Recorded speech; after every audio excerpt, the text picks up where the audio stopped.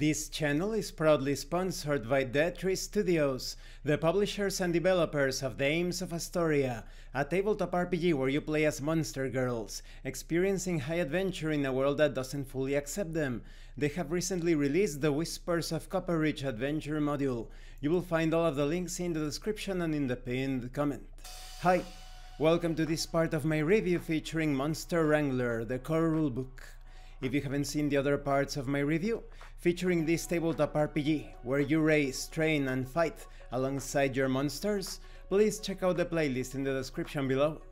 This time we are going to talk about effect durations and status effects. Some effects last a certain number of rounds.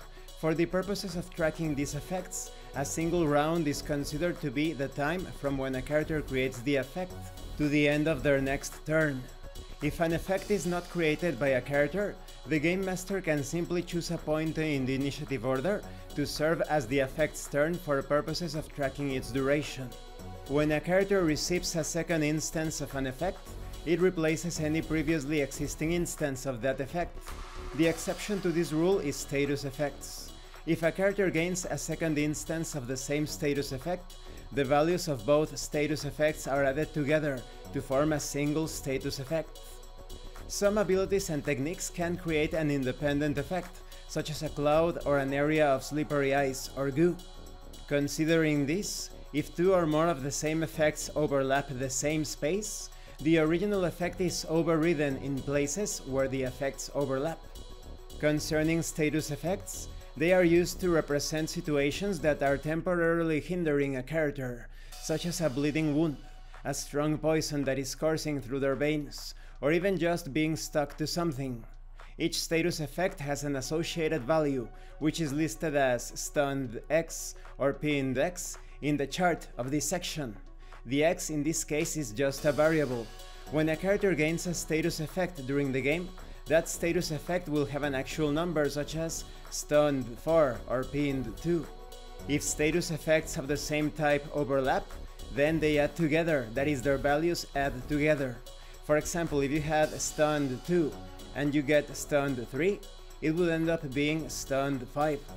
When it comes to recovery rolls, characters that are suffering from a status effect can attempt to recuperate by making a recovery roll.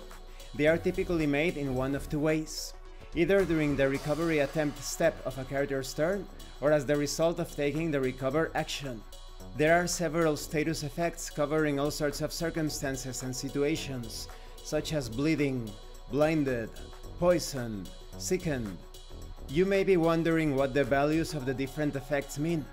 In case you are blinded 3, for example, to make a recovery roll, the character chooses one of their status effects and makes an attribute roll, using the attribute listed in the status effect's description. Each success reduces the value of the status effect by 1. If this reduces the value of the status effect to 0 or lower, then the status effect ends. And this concludes this part of the review. In the next part we are going to talk about other related things such as conditions. So it's all pretty clear.